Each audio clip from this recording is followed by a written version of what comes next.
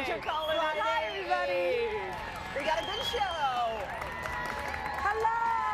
From NBC News, this is Today with Kathie Gifford and Hoda Kotb, live from Studio 1A in Rockefeller Plaza. The camera acts 20. Hello. How are you?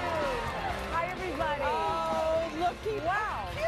Oh, it's actually nice out today, Hoda. It is nice. Very nice. It's a spring day in New York City. What is today, May 2nd? It's May 1st. It's May Day. May Day. May 1st. Yes, it feels good. So How happy are we? May Day. Happy SOS. May Day. How are you doing, darling? We had some fun yesterday, didn't we?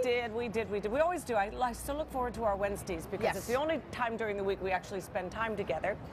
And what about right now? What's well, happening other now? than in a social environment. Yes.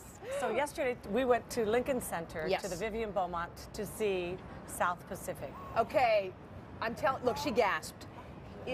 I think of all the shows you've taken me to, South Pacific is numero Be uno. careful because David Pierce is with us today. What I meant from was curtains is numero uno. You mean of the revival? Yes, the revival. Wait, come on! It was so incredible. There she is, Kelly O'Hara, two-time Tony nominee. Okay, this is another one of those shows that has all of those songs that you don't know where you know them from. They're from this. You know that song, I wanna wash that man right out of my hair? That song's from this show. I learned a lot of new It was things. so much fun to sit between you and Christine, my beautiful assistant, who had also never seen it before.